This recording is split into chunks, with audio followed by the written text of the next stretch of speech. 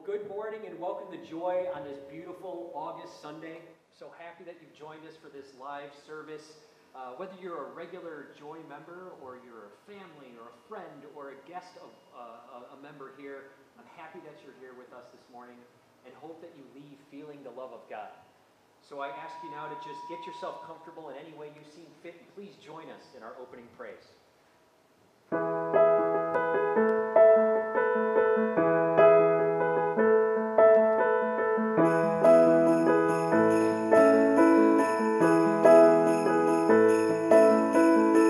There's a light that burns in the darkness.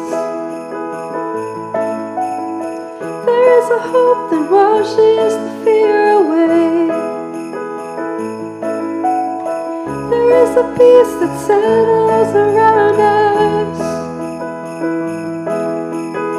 It is your love that sets our hearts ablaze.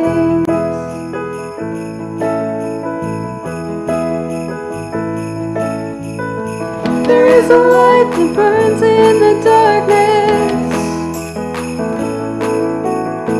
There is a hope that washes the fear away.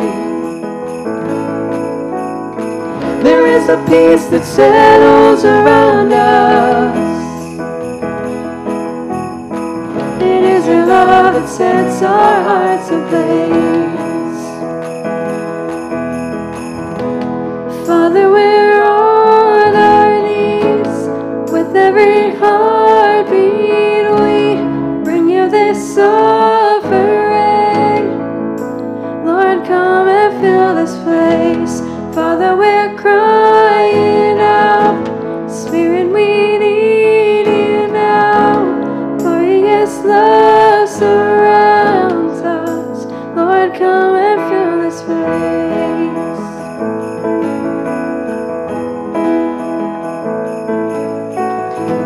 There is a King that reigns in victory. There is a mercy strong enough to save. We feel it rising up from the ashes. There is a love that overcame the grave. There is a love that overcame the grave. Father, we're on our knees. With every heartbeat we bring you this offering. Lord, come and fill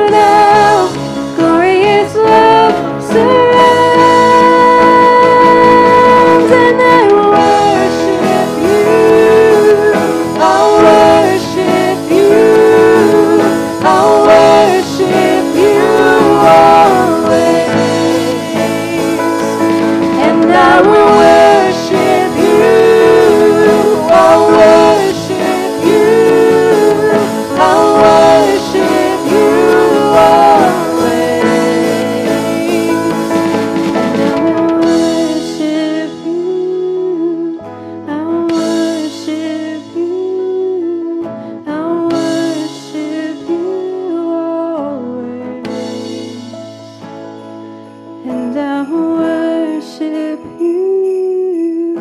I'll worship you. I'll worship you always.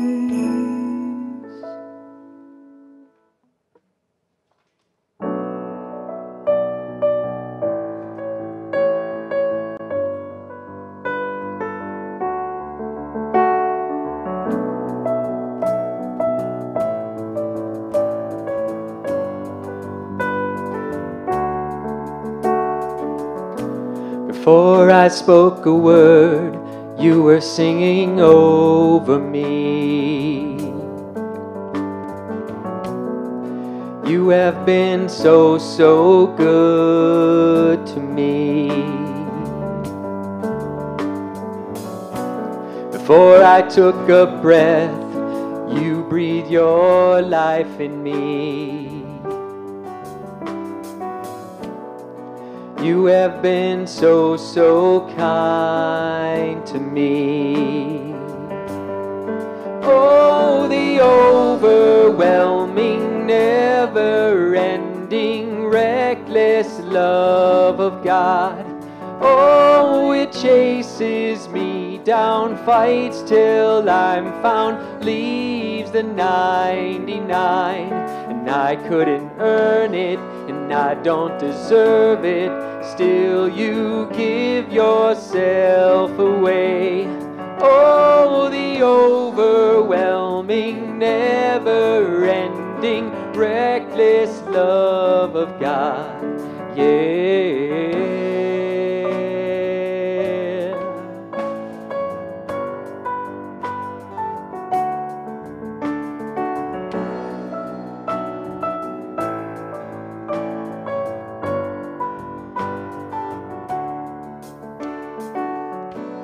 When I was your foe, still your love fought for me.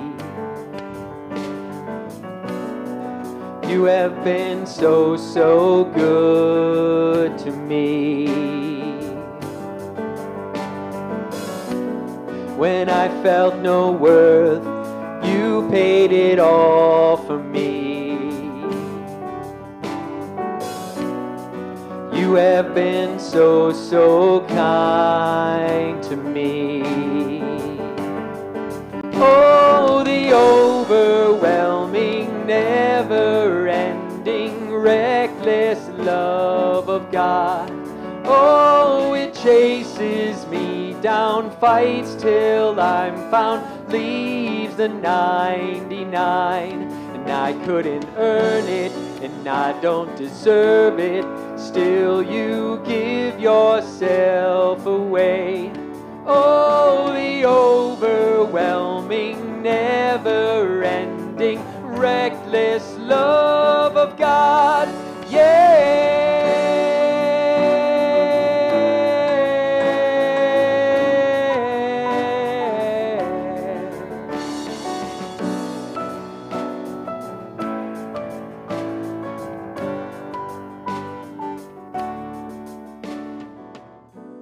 No shadow you won't light up, mountain you won't climb up, coming after me. There's no wall you won't kick down, lie you won't tear down, coming after me.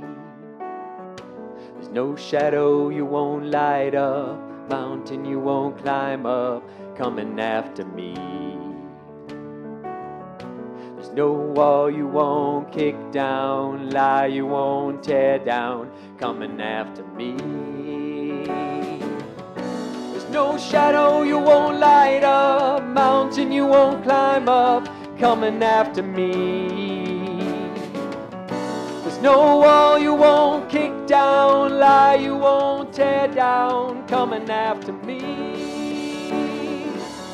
There's no shadow you won't light up, mountain you won't climb up, coming after me.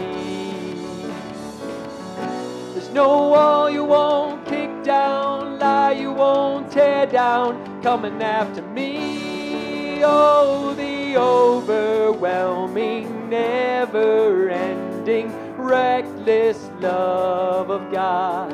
Oh, it chases me down, fights till I'm found, leaves the 99, and I couldn't earn it, and I don't deserve it, still you give yourself away.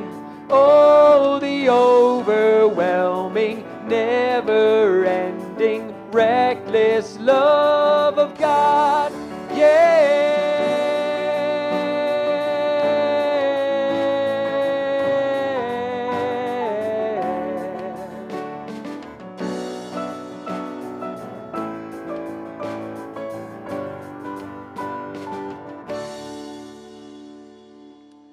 Well, before we pray, I just want to mention that today we're starting a new sermon series called Waiting for the World to Change.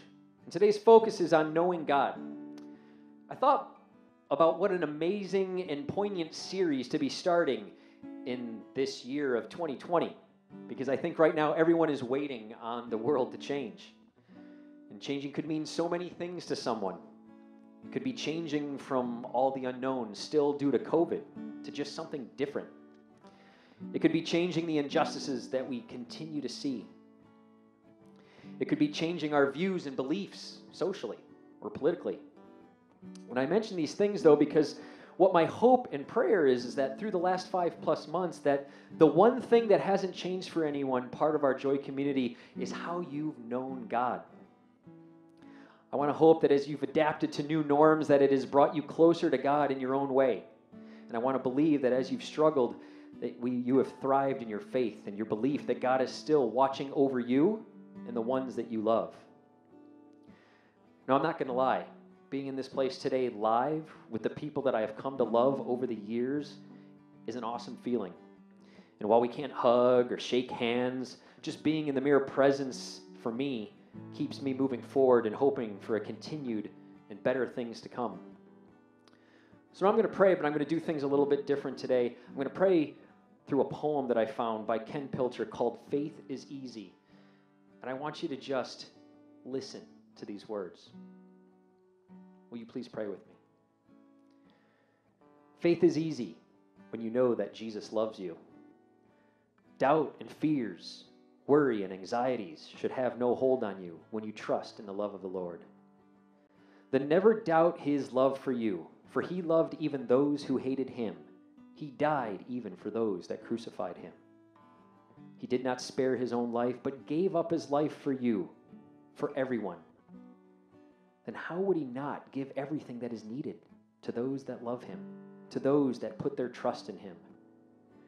When doubts and fears arise, remember the sacrifice of Jesus. Trust in his love. Have faith that he will give you all things. Why? That is easy, because he loves you. Amen. Good morning, Joy. Welcome to worship, and I want to extend a great big worship, especially to those, a great big welcome, especially to those who are watching us on live stream maybe for the first time. We hope that today our mission statement lives into your life in some way. We say this thing at the end of the worship. We'll say it again today, that when we share Christ's love with our neighbors, we do it so all lives are changed. So today I hope that in some way or the other, your life is changed. I hope some of those fears and anxieties get calmed down a little bit. I hope you experience peace. One of the things we do every week at the beginning of the service is we share that peace. Even when we're anxious, we believe somehow God can send peace through us to the people around us through the power of the Holy Spirit. So right now, for whatever reason you're watching, whatever you bought us here today, my first hope for you is peace. And the way we do it is simply like this. I say, the peace of the Lord be with you always. You'll respond with also with you. And then we'll turn to our neighbors or type on the screen, peace be with you. And let God's peace flow through us to all the people around us. So may the peace of the Lord be with you always. And also with you. Now take a moment to share God's peace with one another.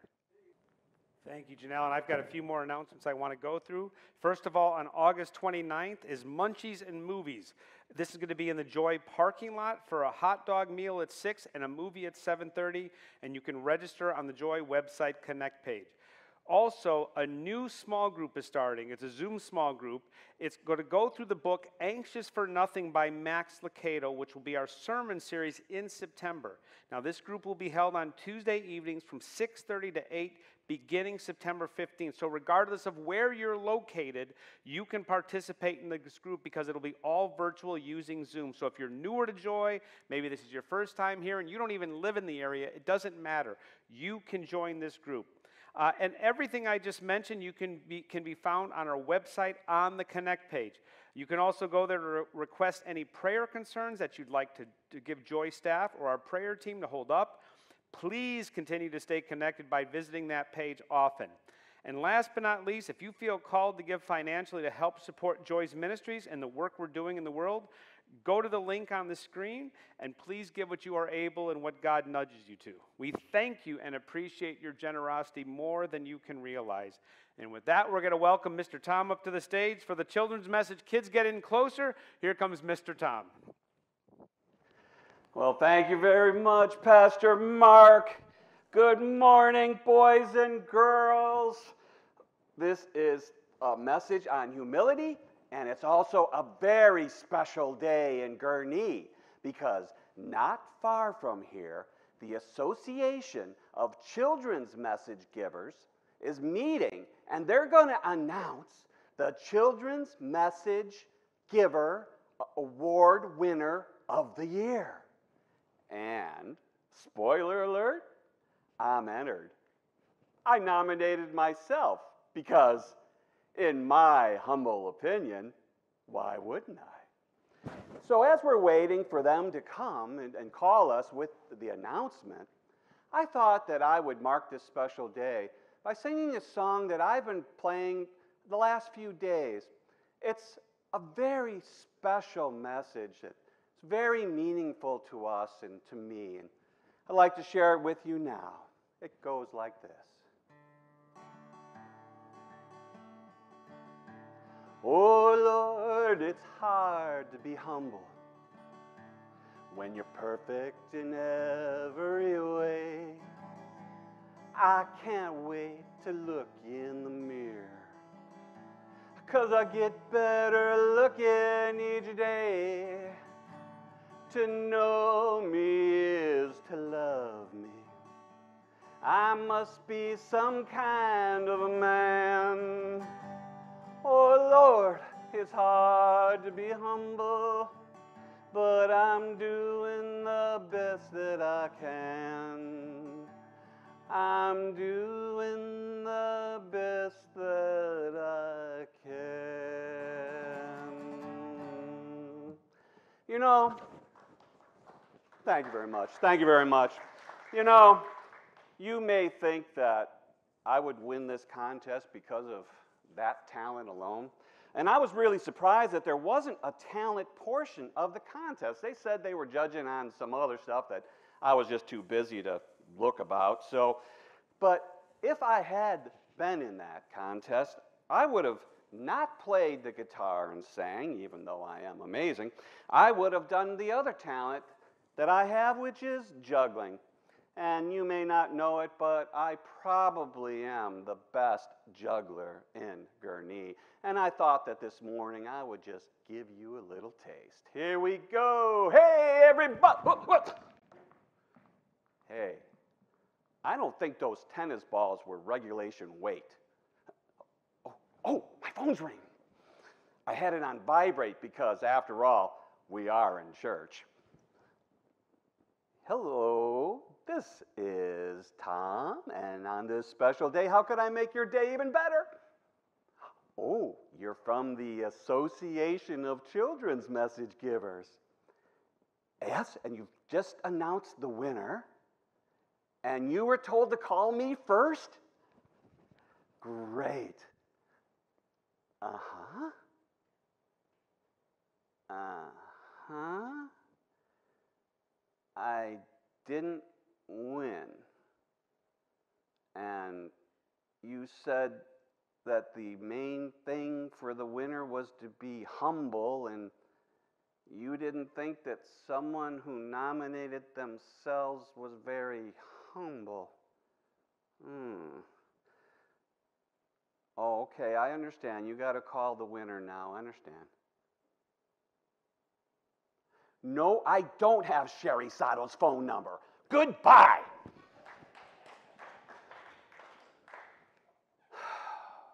Kids, I need a minute with God.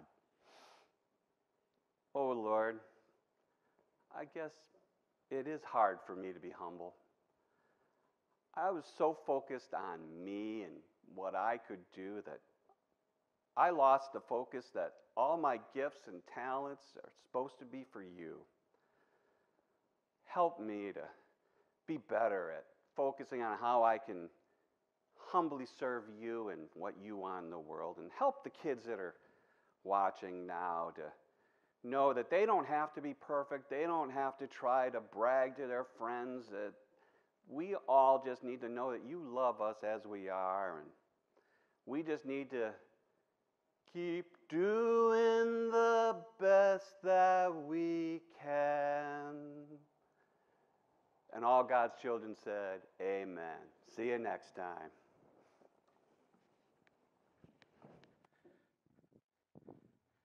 Thank you, Tom. That was great.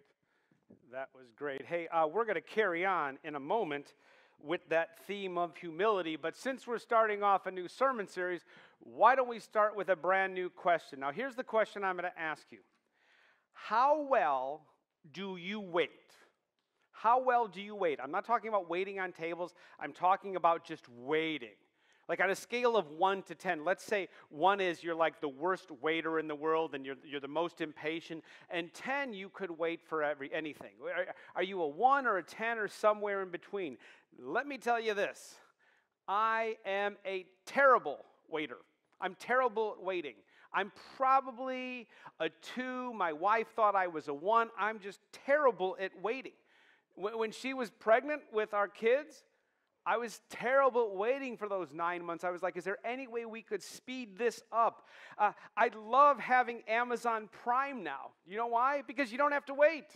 If you order something on Amazon Prime, it shows up the next day. I love Amazon Prime. How are you when it comes to waiting? Now, for me, the worst time I've ever had to wait is when I'm waiting in line, whether it's the grocery store or even amusement park like this slide you see right here. This is a shot of what it looks like in the line I had to wait on once with my daughter. We waited 9 hours to go on an amusement park ride.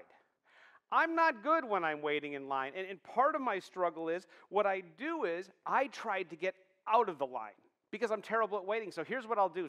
So I'm waiting in line with my daughter Alyssa in this 9-hour line, and I would, as her father, graciously say, hey, how about if I go get us a snack?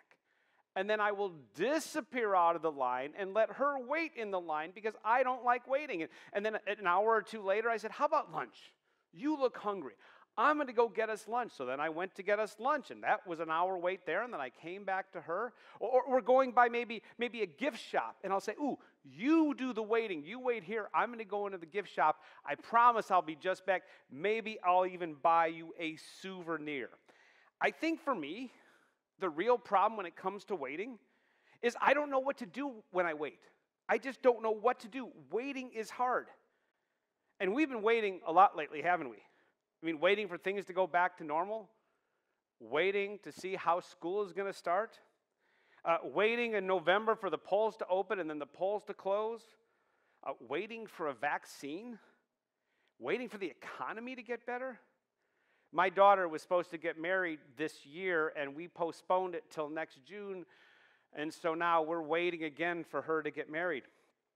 I know many of you are waiting for when we can get back to in-person worship. And not only in-person worship, but when we can get back to in-person worship without masks on. We are all waiting. I had to wait 5 months before I could hug my dad because he was in his assisted living home and he was on lockdown. We are all waiting on the world to change, and the question that we have to wrestle with the entire time is, what do we do while we wait? What do we do while we wait for this world we're living in to change? And for those of us who don't wait well, like me, I've got good news for you. Our moment has arrived. God has something for us to do. For the people who just can't stand there and wait and have to do something, We don't have to just sit idly and wait for all these things to happen. With God's help, we can, listen to this, we can become a positive force in this world that helps change the very world we're waiting on to change. And that's what we're going to focus on for the next few weeks. How we can change the world that we're waiting on to change. So what we're going to do today, we're going to take some time to learn from Jesus, who in a mere 3 years changed the world more than any other historic figure. And the foundation of the change he made started with his humility. Now, before I show you what he did to change the world, let's focus on what Jesus did not do to change the world. Jesus did not raise up an army to change the world. He didn't come up with a cure for a deadly disease like cancer. He didn't do that to change the world. While waiting for the world to change, he changed it by being humble. This virtue that is often seen as a weakness, Jesus raised up to a virtue. Listen to what Paul said, the Apostle Paul, when telling his church, and now us, what Christ meant and what humility looked like, the power of it. This is from Philippians. The book of Philippians was written to the church of Philippi. Paul wrote this letter to them. He's telling the church, do nothing from selfish ambition or conceit, but in, listen to this word, humility, regard others as better than yourself. Let each of you look not to your own interest, but to the interest of others. Let the same mind be in you that was in Christ Jesus, who, though he was in the form of God, did not regard equality with God as something to be exploited, but emptied himself, taking the form of a slave, being born in human likeness. And being found in human form, he humbled himself and became obedient to the point of death, even death on a cross. Now, let's be honest. Jesus had every reason to brag a little bit. He had every reason to be a little bit arrogant. I mean, he was someone who could walk on water. He could raise people from the dead. He miraculously healed people. And I'll tell you what, he changed water into wine, and boy, that would have been beneficial throughout COVID. Jesus had every reason to be full of himself. And yet, Paul reminds us that he emptied himself, and the only thing Jesus was full of was humility. Now, Jesus could have changed the world with a snap of his fingers. He could have did that and turned all the hearts to him. He could have stopped war and everything going on in the world. But instead what he did, he came down here to model for us how humility will change the world. Now, to be fair, Jesus instituted a lot of change. Let's think about this. He told his disciples, go therefore and make disciples of all nations. He gave us the great commandment, love the Lord your God with your heart, mind, and soul, and love your neighbor as yourself. Those are two biggies. And that was going to be a lot of world change when those took effect, but it wasn't going to happen overnight. And for that matter, it's been some 2,000 years, and we're still waiting on the world to change and adopt that. But Jesus didn't just like wait around and do nothing. As he was waiting on the world to change, he changed the world with humility by dying on a cross for us. He did that for us. He did not wait for someone else to start the change. He modeled it and he showed it to us. Maybe this explains why it is so hard for the world to change, because we're hoping someone else will do the changing for us. I mean, maybe if we hire the right politician or we hire the right pastor, they'll change the church. Or if we hire the right school superintendent, they'll make the right decision for how we open schools in the fall or whether we do everything virtually. If we just had the right person in place, they could make all the changes that we're waiting on. But with God's help, when we embrace humility, when we practice humility, when humility flows through us, when we embrace the very virtue that drove Jesus to the cross, I'll tell you what, it'll change the world. Okay, maybe it's not going to change the entire world, let's be honest about that. But I'll tell you what, when we embrace humility, it's going to change your part of the world. I guarantee it. It's going to change your home life. It's going to change your workplace. If you're a boss, it's going to change how your employees relate to you and you relate to them. If you're a teacher and you practice humility, it's going to change how you relate to your students and your students relate to you. If you're a doctor, it's going to change how you relate to your patients and how your patients relate to you. And if you do it in your neighborhood, you're going to experience a sense of community that you've never had before. as we wait on the world to change, we change the world by being humble. Now again, if we know Jesus, we'll know what this world-changing humility looks like because he modeled it so well. Let's go back to that letter Paul wrote to the Philippians. And being found in human form, he humbled himself and became obedient to the point of death, even death on a cross. So how did Jesus demonstrate to the world this world-changing humility outside of literally dying on the cross? Well, first of all, it started at his birth. Think about this. When Jesus was conceived, he forfeited all the benefits of heaven. He sacrificed those. He surrendered those. He surrendered all the benefits of heaven to come down and be one of us, suffer like us, mourn like us, work like us, to be human like us. He forfeited that to come down and be with us. That was humility. And even though he was equal to God, he chose not to use that to his advantage.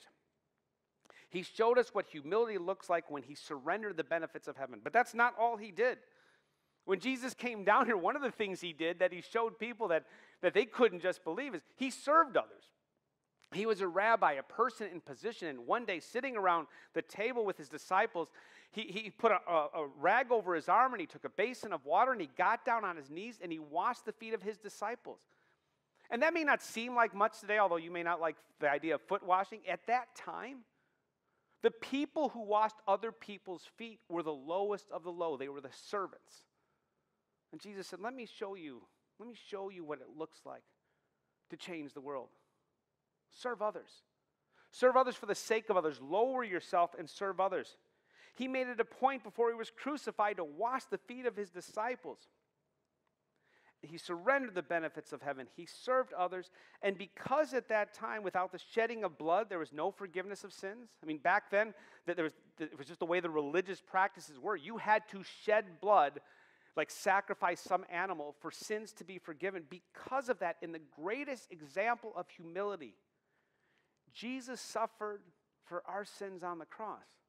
His blood was shed for us. He surrendered his benefits. He taught us what serving was like, and he suffered on the cross. That was a model of humility. Even today at Joy, we get to practice some of that. We get to practice the serving part of that. Today, I'm hoping that lots of people, I'd be great if 50, 60, 75, 80 cars showed up with pots and pans and diapers and socks and brand new underwear. Small detail, very important. And we showed up and we dropped those off, and we could flood some of our local organizations with this generosity towards others. And all it takes is going to Walmart or Target and buying some things. But that in and of itself is modeling Jesus and changing the world while we wait for the world to change. To understand what it means for us to be humble, let's go back to that scripture one more time. He says, do nothing from selfish ambition or conceit, but in humility regard others as better than yourself. Let each of you look not to your own interest, but to the interest of others.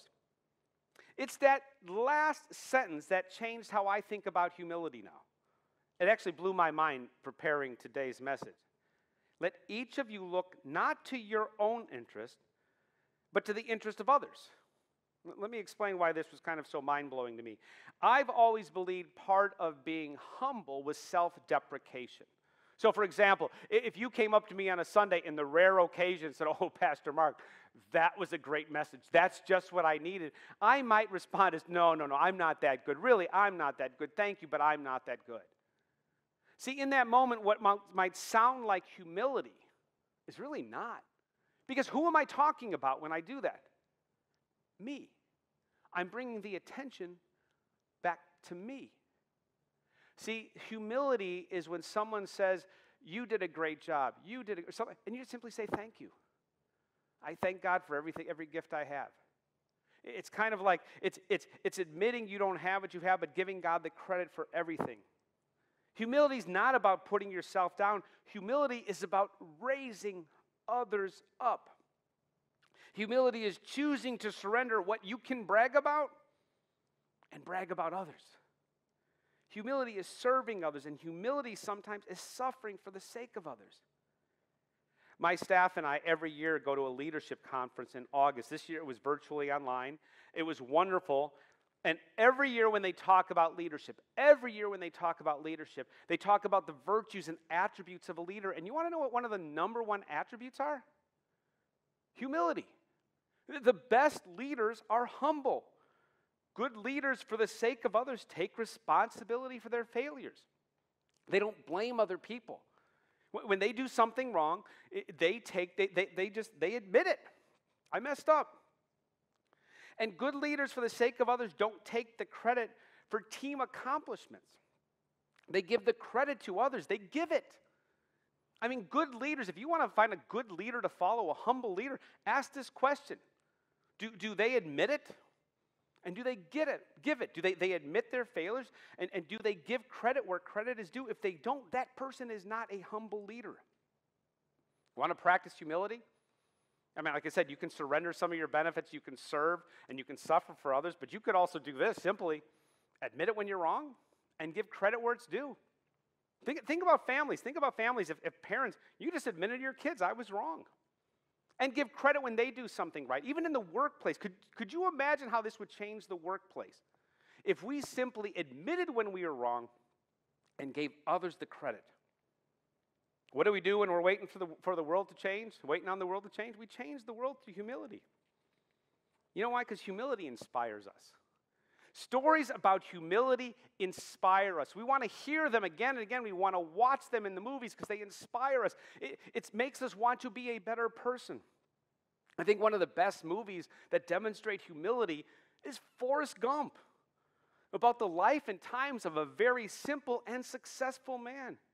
Now, Forrest, you know, if you saw the movie, he had a lot to brag about. But humility is one of his most compelling traits. Now listen to what Forrest Gump had bragging rights to. He met 3 presidents, was an All-American football player.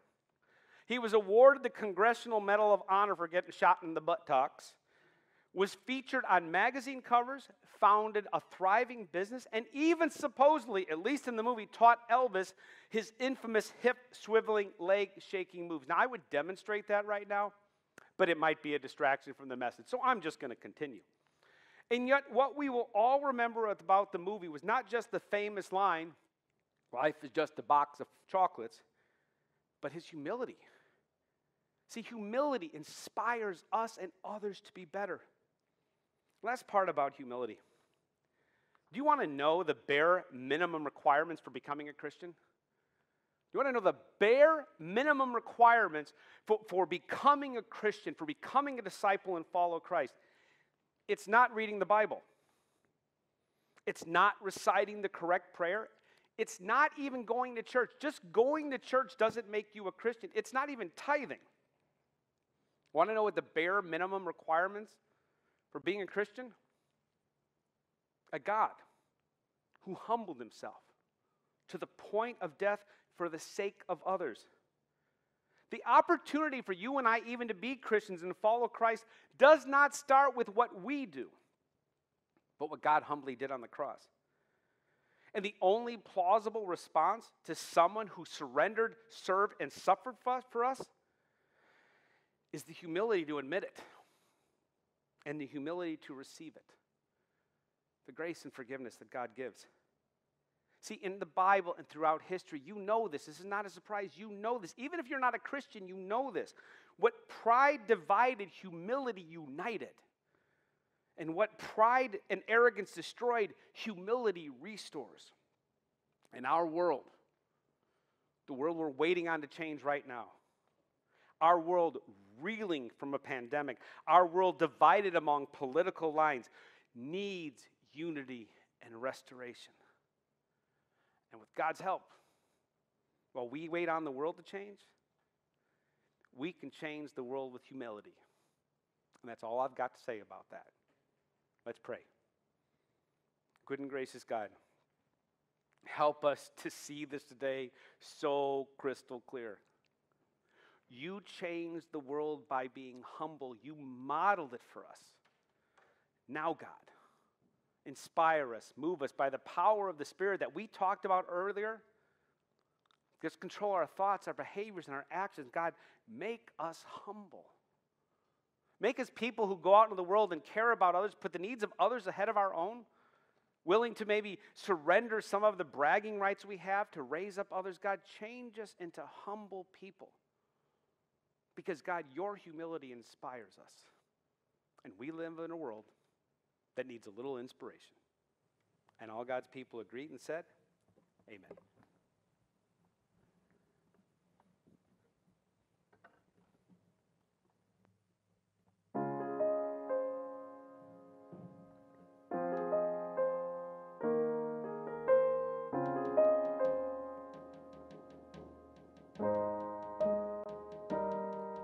If my heart is overwhelmed and I cannot hear your voice, I hold on to what is true, though I cannot see.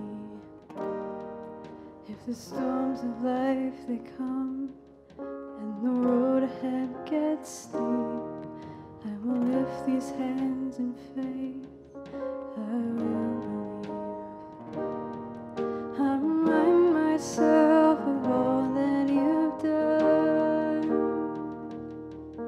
and the life I have because of your Son. Love came down and rescued me. Love came down and set me free. I am yours. I am forever yours. Mountain high, a valley low, I sing out and remind my soul, I am yours. I am forever yours. My heart is filled with hope, and every promise comes my way. I feel your hands of grace rest upon me. Staying desperate for you, God, staying humbled at your feet. I will lift these hands in praise. I will believe. I remind myself of all that you've done and the life I have because of your Son. Love came down and rescued me. Love came down and set me free. I am yours. I am forever yours. Mountain high, a valley low, I sing out and remind my soul, I am yours. I am forever yours. I am yours. I am yours. All my days, Jesus, I am yours. I am yours. I am yours. All my days, I am yours. Love came down and rescued me. Love came down and set me free. I am yours. I am forever yours. Mountain high, a valley low, I sing out and remind my soul, I am yours. I am forever yours. Love came down and rescued me. Love came down and set me free. I am yours. I am forever yours. Mountain high, a valley low, I sing out and remind my soul that I am yours. I am forever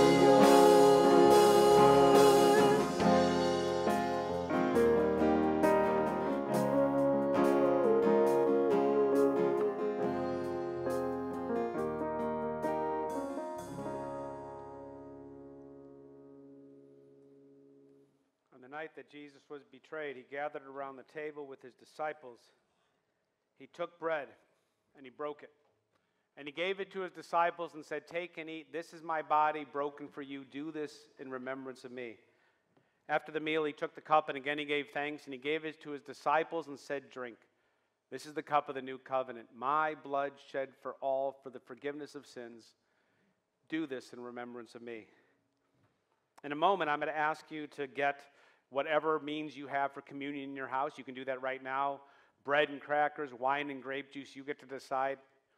I ask you to get that, and then in a moment, when I say the body of Christ broken for you, I'm going to invite you to eat whatever you bought. And when I say the blood of Christ shed for you, I'm going to invite you to drink whatever you have. And that's how we're going to share communion until we can all be in person again. But before we do that, why don't we say the prayer that we've always said and always will say, the perfect table grace. Our Father in heaven, hallowed be your name. Your kingdom come. Your will be done on earth as in heaven. Give us this day our daily bread, and forgive us our sins as we forgive those who sin against us. And save us from the time of trial, and deliver us from evil.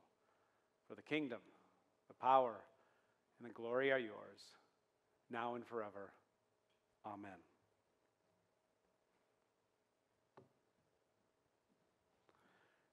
This is the body of Christ broken for you.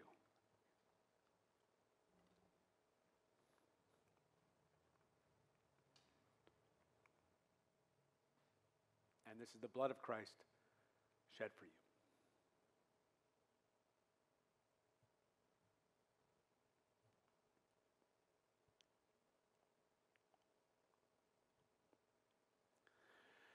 Let us pray. Good and gracious God, it's just a piece of bread and a few drops of wine, but it is saturated with the humility and the grace of your Son. God, please allow that grace and that humility to flow through us in the same way this bread and wine flows through us. Let it flow through us and from us into this world. God, when Jesus came down, he made a lot of changes on how we should be and how we should act and serve one another. And God, those changes are still taking place today. So God, let moments like this, when we remember the grace and mercy you shared with us, change us even further and faster in a world that so desperately needs it. And all God's people agreed and said, amen.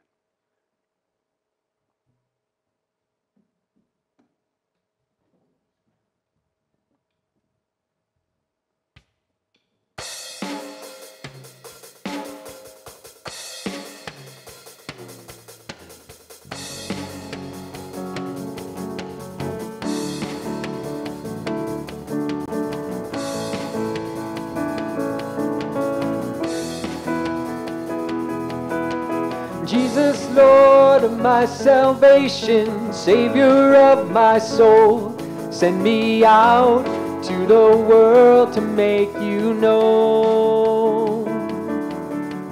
Jesus, King of every nation, this world's only hope, send me out to the world to make you known. Send me out to the world.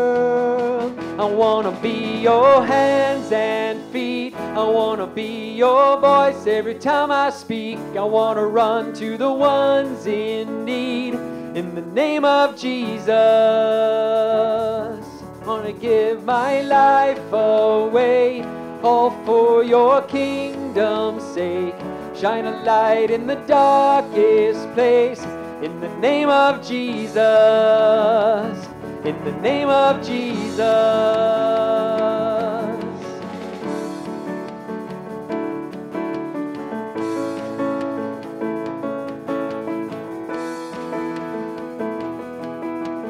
Carry to the broken-hearted, mercy you have shown. Send me out to the world to make you known. To the ones in need of rescue, lead me, I will go. Send me out to the world to make you known. Send me out to the world. I want to be your hands and feet. I want to be your voice every time I speak. I want to run to the ones in need in the name of Jesus. I want to give give my life away, all for your kingdom's sake. Shine a light in the darkest place, in the name of Jesus, in the name of Jesus.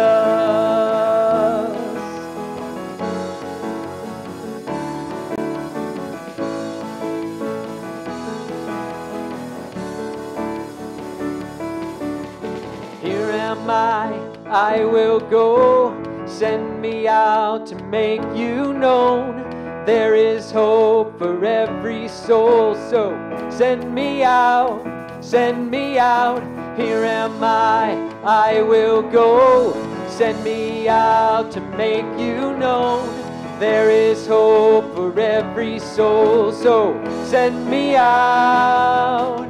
I wanna be your hands and feet. I wanna be your voice every time I speak. I wanna run to the ones in need, in the name of Jesus. I wanna give my life away, all for your kingdom's sake. Shine a light in the darkest place, in the name of Jesus, in the name of Jesus.